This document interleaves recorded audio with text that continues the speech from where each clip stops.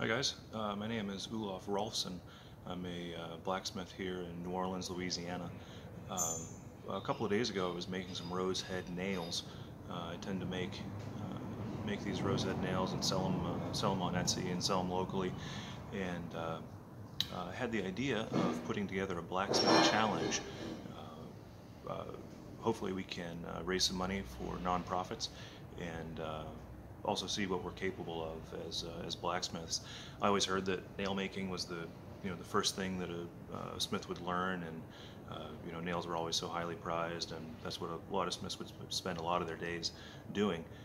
And I've always heard numbers that they'd be able to make so many per hour. I've never sat down and continuously made nails and see how many I can actually produce. I normally make as many as I need for orders that I'm filling at that time. So today what I'm going to do is sit down and for one continuous hour see how many nails I can make. The idea of this blacksmith challenge is that for every nail that I make, I'm going to donate $1 to a local nonprofit. The nonprofit that I chose is the Southern Animal Foundation. It's a local animal hospital up here on Magazine Street in the Irish Channel, and for every good nail that I'm able to produce in 1 hour, I will donate $1 to that cause. So if you want to participate in this nail making challenge, I think it should be pretty straightforward. Get the forge hot, make nails for an hour, and document it somehow.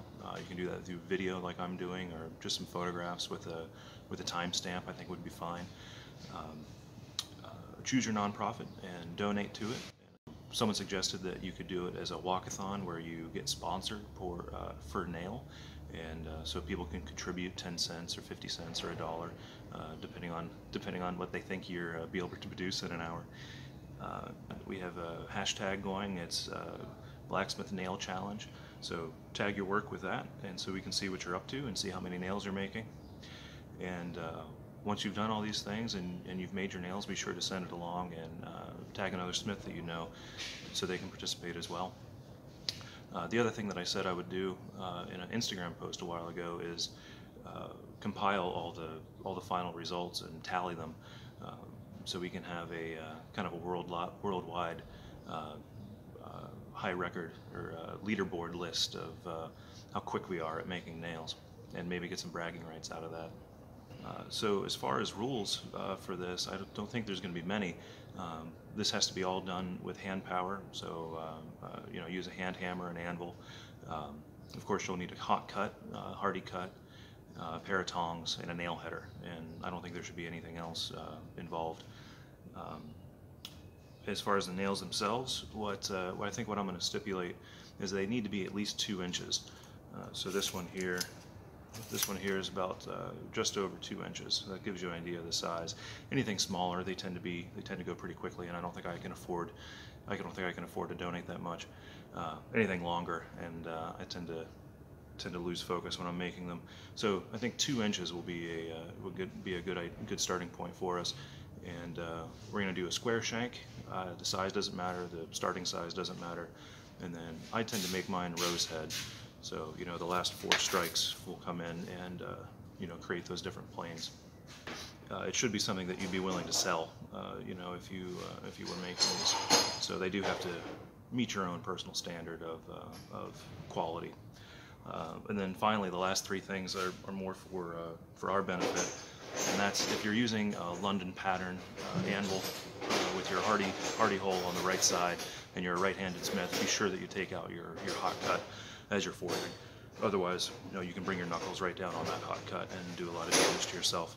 I have a double horn rat hole, so the hardy's on the other side. I mean, it's on my left-hand side, so I won't need to do that when you see my forging here in a second. And be sure you stretch. I always stretch when I forge. I hope that's standard for all smiths. And it's already pretty hot this morning down in Louisiana, so I'm going to be drinking a lot of water as I do this too. So I'm going to start out just by forging a quick warm-up nail. I'm going to get the forge hot here, and after that I'm going to set up a clock and see how many nails I can make in an hour. And then I'll sit back down like this at the end of it, and we'll go through the nails. And I'll write a check. Or I'll write a big check, hopefully. We'll see. So I think we're ready to start. I have everything I need. I have a nail header, which is just under a 1/4 inch square.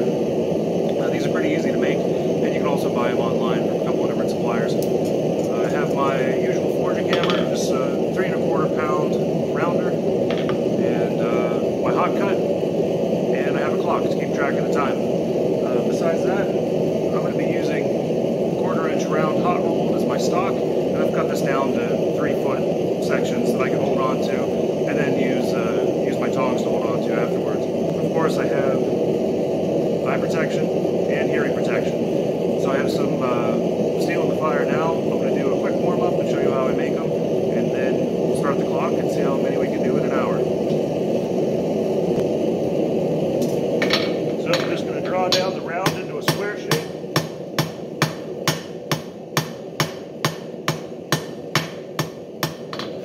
Clean that up.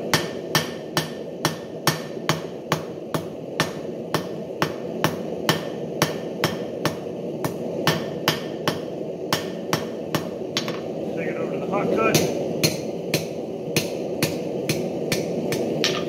And then into the header.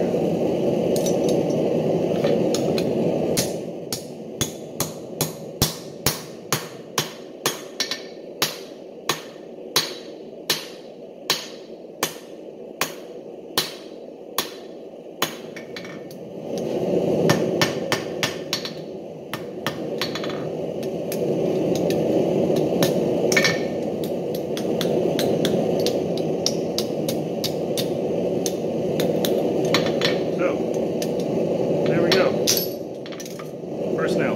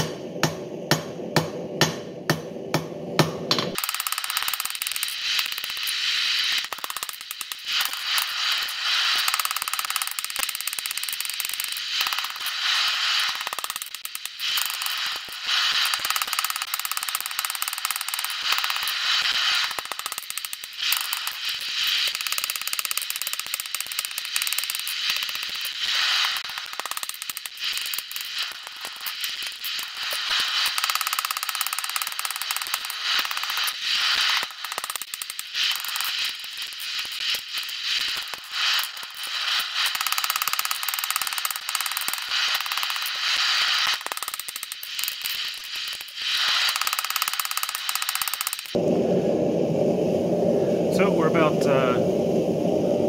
5 minutes in, and I realized that my camera apparently only records for increments. So this might get a little choppy when I edit it, but I was hoping it'd be one continuous shot, but it looks like it's going to be broken up. So I might use that opportunity to move the camera around too, so you can see different shots if I'm gonna have to piece it together anyway. So back to it.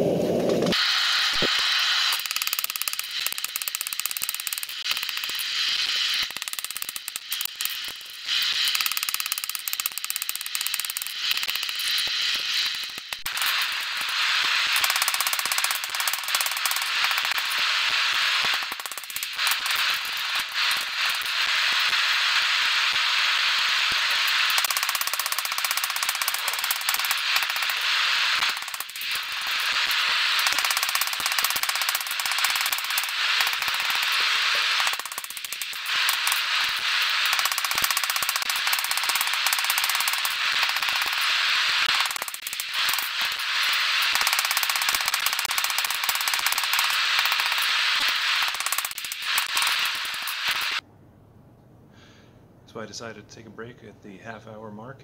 I wasted about 15 minutes, a little more than 15 minutes, trying to figure out my camera storage issues. It looks like I'm running out of space pretty quickly. Hi everyone, a little later in the day.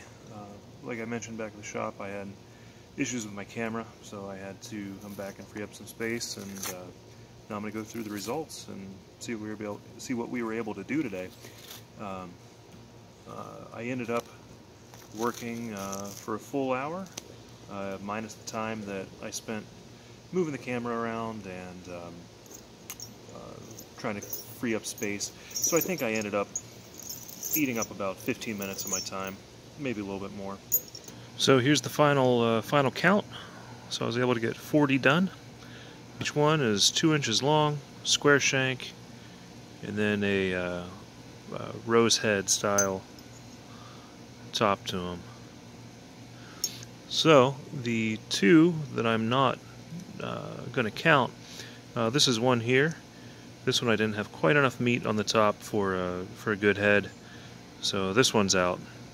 So this brings my total down to 39. And then there's one more in here, which I don't know if I'll be able to find it. Ah, here it is. This one here. This head is a little bit too big. I think that looks a little bit too much meat. So this one I'm also going to set aside. So my final total is going to be 38 good nails. I made 40 initially, but I think those two that I showed you that didn't quite make the cut. So I'll be donating $38 to the Southern Animal Foundation. When I first posted this on Instagram, I had a couple other smiths say that they'd be interested in participating. So if you're out there listening, Holiday Forge, Caffeine's Forge, which is a smith up in my old hometown of Pittsburgh, and Doc Peepaw Blacksmithing is a veteran knife maker. So I hope you three will make a nail header, or if you already have one, get out in the forge and see how many nails you can make. I think we're going to keep the nonprofits, whatever you trust and whatever you think is local and a good nonprofit. And of course, if we have enough people get interested, maybe we can get some of the big name players, the Chandler Dickinson and Black Bear Forge. And so that does it for this video. I found out that I'm certainly not a YouTube type. Definitely need some better equipment and some more rehearsed dialogue. But I hope you enjoyed the video. If you're interested in seeing more, let me know.